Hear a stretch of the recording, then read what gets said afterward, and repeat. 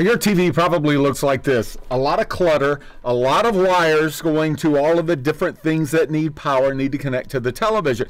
But imagine a TV that doesn't need any of these wires. The Displace is the first totally wireless 4K OLED television. So we've got 2 internal lithium-ion batteries and then 4 hot swappable lithium-ion batteries. Yeah, batteries. Hot swappable, so you can charge one while you watch. You just push in here, the battery slides out, and you just use a USB-C cable to charge each battery. So what about the other wires, the ones for gaming systems, soundbars, streaming devices? AJ Kirsch explains. Right down here is our base unit. So this is what's sending the signal to the TV, and it does so through Wi-Fi 7. So there's really no issues as far as range.